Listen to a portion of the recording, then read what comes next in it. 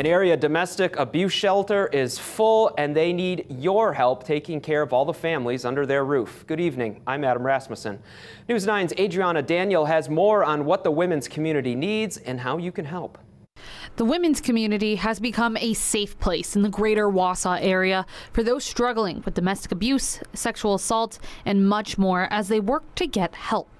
Currently, their shelter is full, and with plenty of mouths to feed each day, they're looking for items like cooking oil, sugar, pasta noodles, canned soup, and more. But their need doesn't just stop at the shelves, it continues at the fridge. We will take any food, of course.